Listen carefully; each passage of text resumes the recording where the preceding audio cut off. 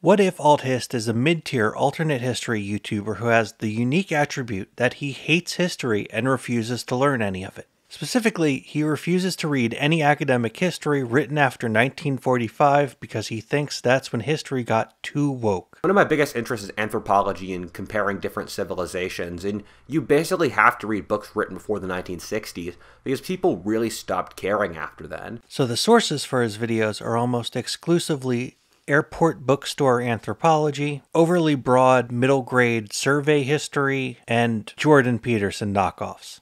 The end result is that every video kind of feels like being subjected to a 40-minute lecture from Professor Harold McDougall, the cokehead anthropologist from Red Dead Redemption. We have brought you civilization.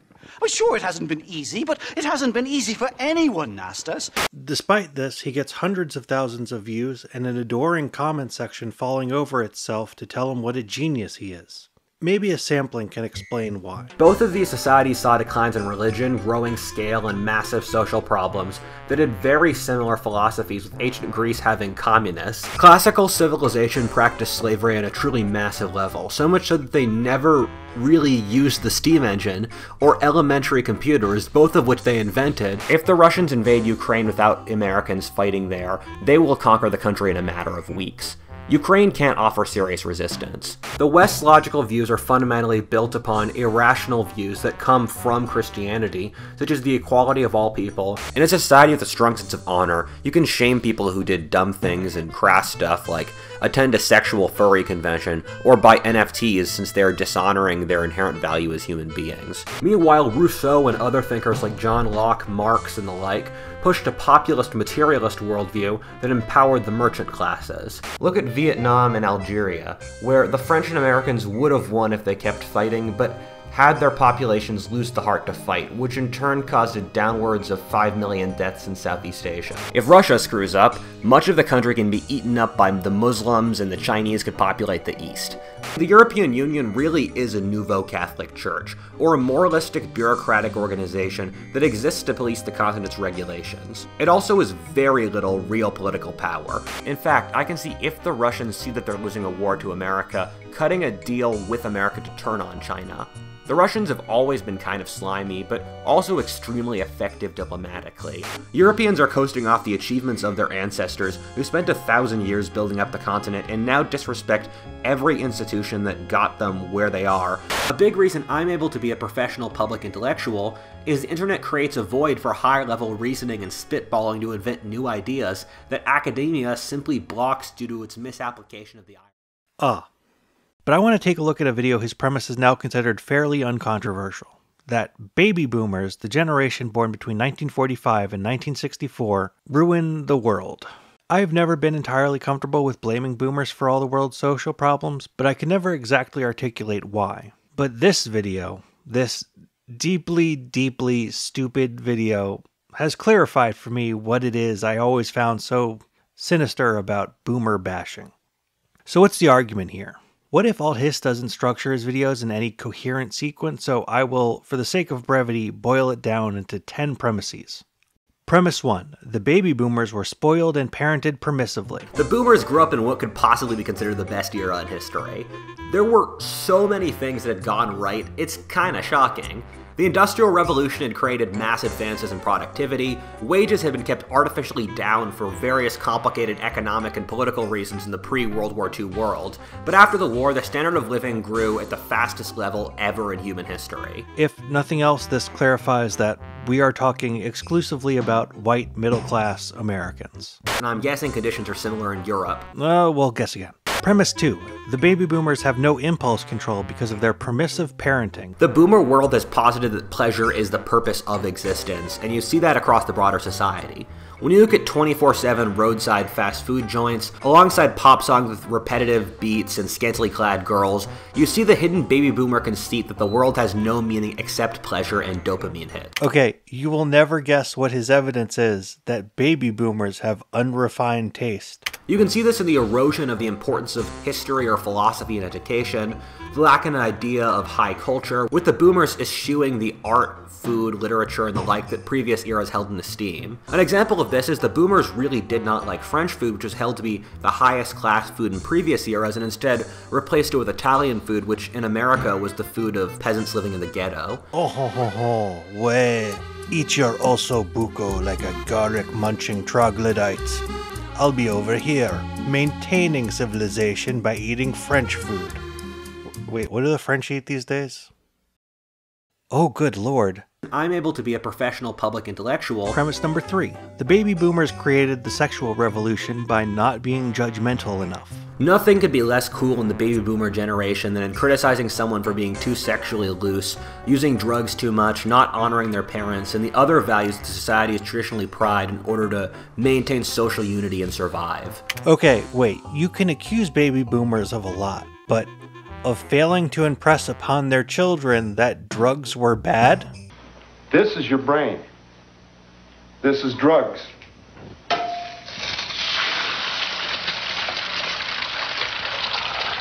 This is your brain on drugs. Any questions? I mean, they did a better job than their parents.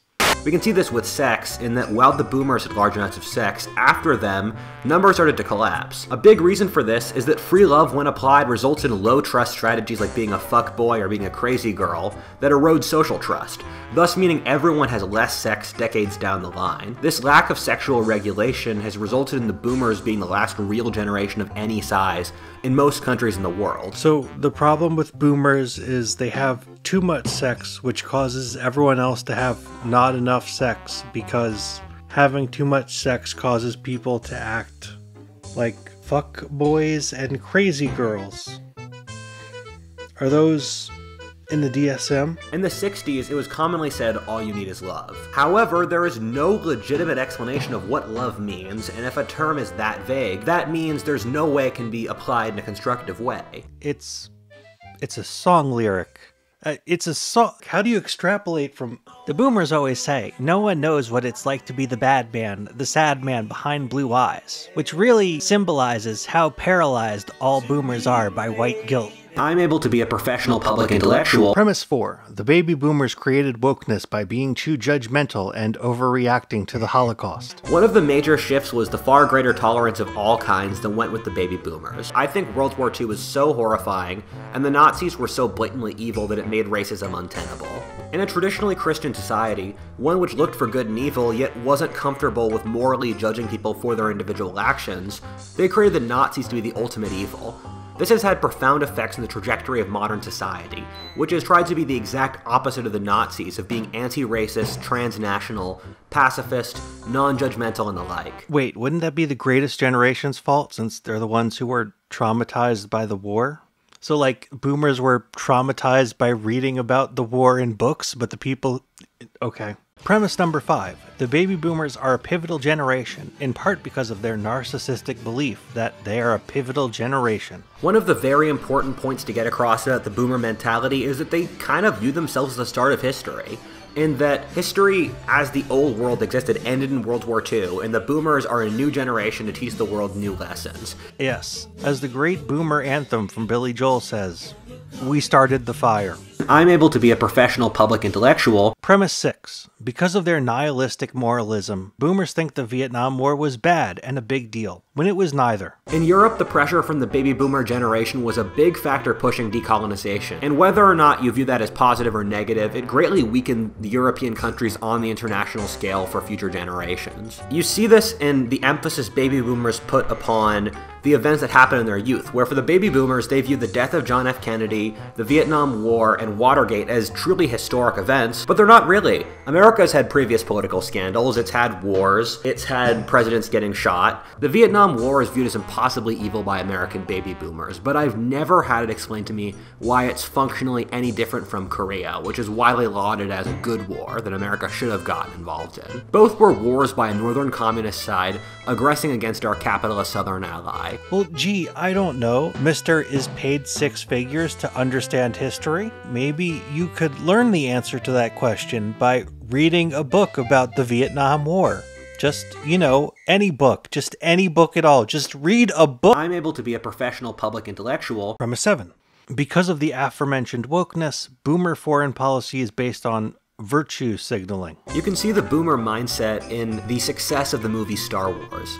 Star Wars is a world divided between a good and an evil faction, the underdogs and the evil empire, with easy, clean victories. The US has lacked any subtlety in its foreign policy while it's been ruled by boomers. The US, under the previous generations, had to manage an extremely complicated Cold War policy, but once the boomers gained electoral power under Reagan, they immediately called the Soviets an evil empire. And after that, in the War on Terror, the US just went full out rather than having a more articulate and subtle policy against terrorism that could have been more effective. This is a foreign policy built off Star Wars rather than reading history or Xenophon. Star Wars. Damn you, George Lucas. I may have gone too far in a few places. The US allowed China, the country which very obviously has the potential to be our greatest rival, industrialize using our own factory jobs. And it also created Russia as a bogeyman in 2016 when it was pretty clear that Russia was an incredibly weak country, while China was our real rival. And this is because the boomers have trouble constructing a worldview rather than simple good versus evil. Oh, Christ. This is an argument you see all the time. You see, if America were less woke, after 1991, it would have immediately committed itself to permanent, open-ended economic warfare against the biggest country on Earth for the explicit purpose of keeping it poor forever. A completely moral and realistic policy that everyone knew how to implement. You can tell because of all the people who suddenly started recommending it in 2016 while claiming it was always what they believed. Can you tell this is a pet peeve? Professional public intellectual. Premise number 8. The baby boomers forced Reagan to do neoliberalism. I don't think it's a surprise that the years when the boomers started to get more influence, or the late 70s and early 80s, also saw the stagnation of wages in America. The boomers who were able to establish themselves during an era of high wages then went out crushing wages as much as possible as they started to have more capital, and thus capital had more value than wages to them for their own economic self-interest. You might think he's onto something here, but have no fear.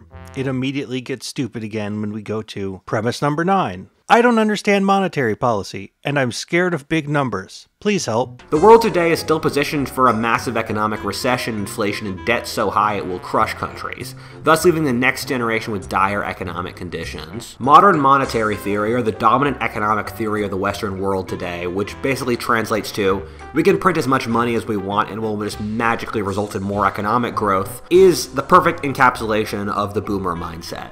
Oh, of course he's a hyperinflation guy. Of course he is. They all are.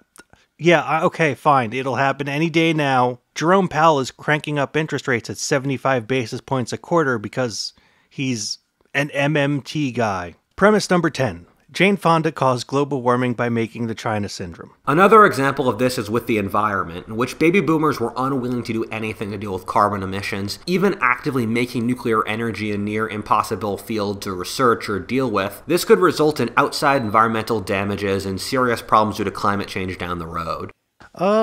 This is basically true. No notes. QED. Boomers destroyed society by creating a hyper-moralistic, non-judgmental regime of live and let live authoritarianism. Like everything else the boomers did, a short-term massive gain resulted in long-term decay and degeneracy. The pattern of the boomers being unwilling to enforce any sense of order, thus resulting in social collapse, is omnipresent in our society. Without social regulations, we saw the declines in social connections, number of friends, the skyrocketing of mental health problems, the collapse in social trust, skyrocketing divorce rate. And you could go across the broader society, everything from more unhealthy fast food, worse quality movies, worse quality road systems, and that the boomers were totally unwilling to maintain the broader level of social functioning. And by destroy society, I mean instituted a moderately sized structural budget deficit, and being gay is legal. I'm able to be a professional public intellectual. So I guess the first question to ask here is, were baby boomers spoiled? There are always perennial complaints about the next generation being spoiled, but the idea has clung to boomers even as they reached old age in a way that's rare. This isn't for no reason. This idea has a surprisingly interesting history. In 1946, Dr. Benjamin Spock wrote The Common Sense Guide to Baby and Child Care. The book represented an attempt to create a more practical and evidence-based guide to child rearing, and dispel many of the weird superstitions and old wives' tales that had dominated child rearing advice up till then. The book was an instant success, and made Dr. Spock into an instant celebrity. This is hypothetical, of course, but you as much as say in your book, at 2 months and 2 months, 2 years and 2 months, your child will pick up the crayons, head for the wall, and scribbled all over them. And to the day, the child picks up the crayons, goes to the wall, and you sit there and say, that son of a gun, Dr. Spock. How do you know that? But then you're prepared for the future. That's amazing. Well, I give lots of leeway, you know. I set those different things for relatively dull children. So... I'm going right home after the show and beat him up. Nor was it particularly controversial for its time, but flash forward 20 years later, and Dr. Spock has begun using his influence in a more dangerous way. What I don't believe in is the United States being the aggressor, as it is in Southeast Asia, and then trying to pretend that we're doing that to protect that part of the world against communism. That is paranoia. He's palling around with Martin Luther King Jr. and organizing marches to end the Vietnam War. You have to understand, it was one thing for college kids or black leaders to criticize the government, but for the man who was almost the prototype of white old male authority figure to go around saying that actually the hippies were right about the war, that was uniquely dangerous.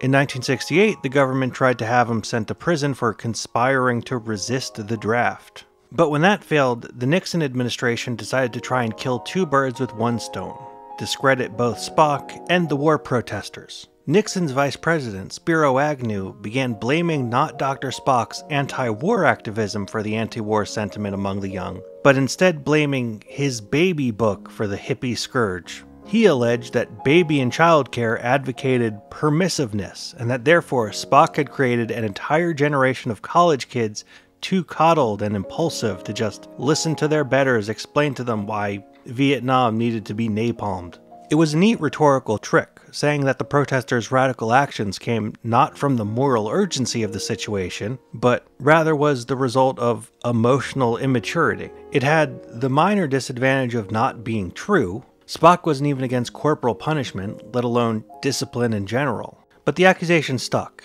and has been passed down as lore from generation to generation of right-wing culture warriors.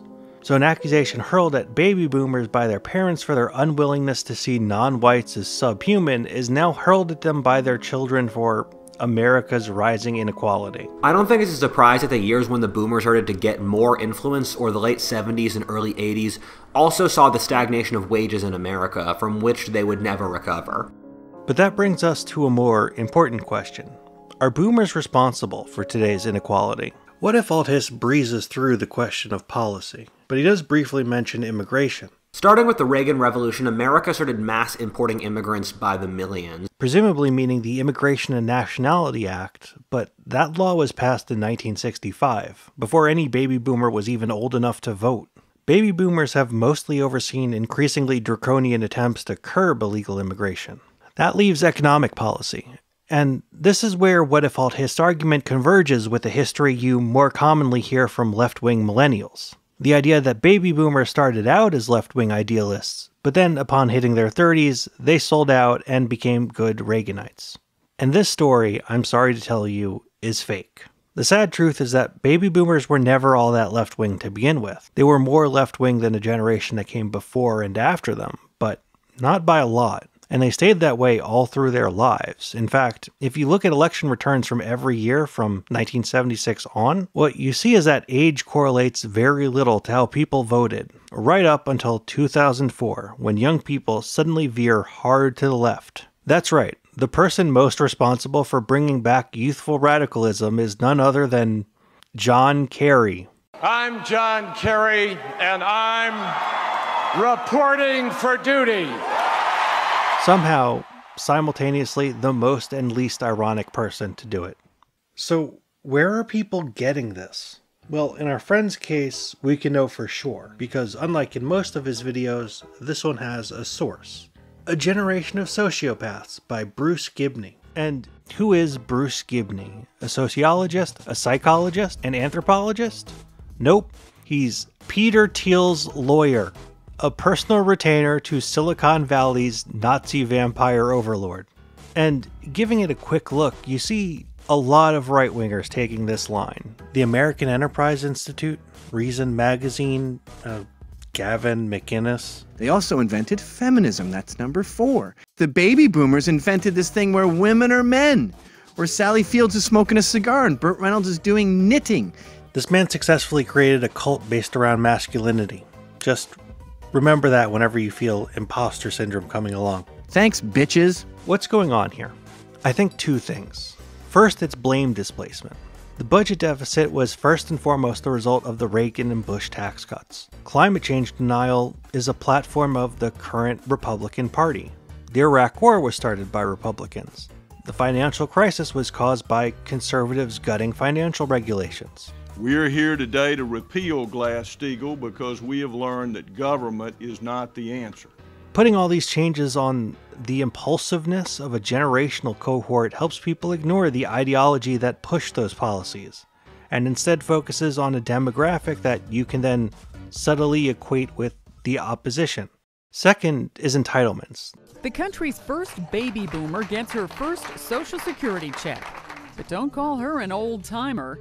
The right has invested a lot of money in trying to convince people that Social Security is going to run out of money, and that millennials shouldn't even expect to get Social Security by the time they're old. Over the next 20 years, almost 80 million baby boomers will become eligible for Social Security. But what about generations X and Y? Some experts say they could be out of luck. Research shows the nation's trust fund will begin paying out more in benefits than it collects in payroll taxes in 2017, and the fund may be empty by 2041. What does the word Ponzi scheme mean? A Ponzi scheme is a system. If you and I cooked up a Ponzi scheme, we would have current people pay into it. Right. We would take the money and we would pay it out to other recipients. That's the definition of a Ponzi scheme. Right. In the English language, that is exactly how Social Security So I'm going to take that as a yes, that you believe that Social Security is a Ponzi scheme. I think... Now, this is not true. Even if payroll tax funding of Social Security was anything other than a meaningless accounting gimmick, putting the Social Security fund back in the black could be done fairly painlessly by just raising the payroll tax cap. But that would mean taking money from rich people, so conservatives would prefer to solve the problem by cutting Social Security. Do you believe it is no longer the case that Social Security is the third rail of American politics and you can't touch it? Or are you simply advising your fellow Republicans and your fellow executives to take a stand that you believe may very well be politically fatal? See, I think the world has changed, and I don't believe it's fatal. I don't. In fact, I think you're going to be rewarded for courage. But I think if folks believe that they have a group of leaders who are going to say to them, this is what's necessary, it's a mathematical equation, it needs to be done. And I suspect when it comes to convincing young people to cut benefits for old people, it's useful to have a narrative about how the evil older generation ruined everything for you millennials and Zoomers. In fact, if you look at Bruce Gibney's book, you will even see the evil sociopath boomer is made out of torn up Social Security cards. Very subtle. So what's the moral here? Well, don't fall for this. Boomers didn't ruin the world. Generation X did. Just kidding, it's neoliberalism. And shout out to my patrons: Dustin Lockwood, Iroquois Pliskin, James Lynch, Cullen, Selma Pussy, Bernth, Aki665, Pauline Kovac, Old Drippy, Bruce Reinhard, Ananas, Taboon, Zoo Beers, Dr. Chad Guevara, Jason Yance. Watch the anime Cat Planet Cuties.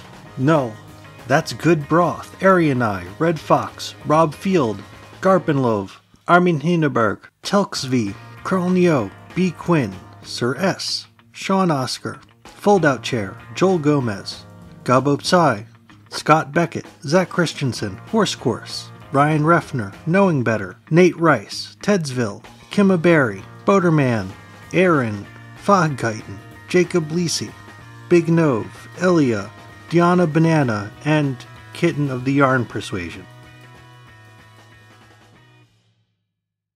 As you see, the boomers, they always say, "Baby, we were born to run," showing how they viewed it as permissible to run away from all their problems.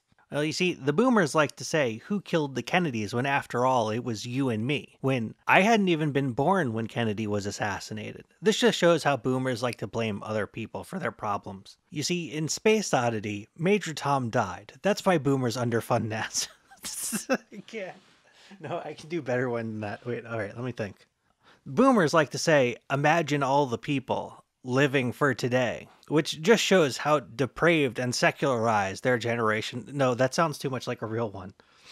Like he probably believes that. Hold on.